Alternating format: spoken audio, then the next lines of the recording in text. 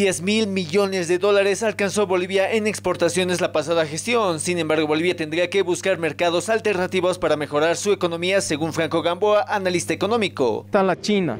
Ahora, el acercamiento con China tiene un arma de doble filo. En el fondo, nosotros tenemos ya una importante deuda externa con China.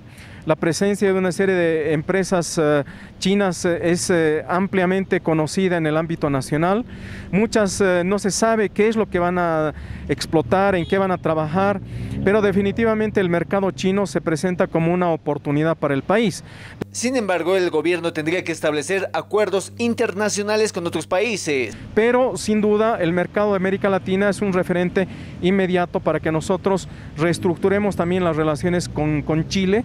De ahí que es importante nuevamente retomar el tema de la demanda marítima, las condiciones de apertura y de equilibrio con Chile, con Brasil lo propio, más allí de la economía del gas, y sobre todo con Argentina también, que es un socio estratégico.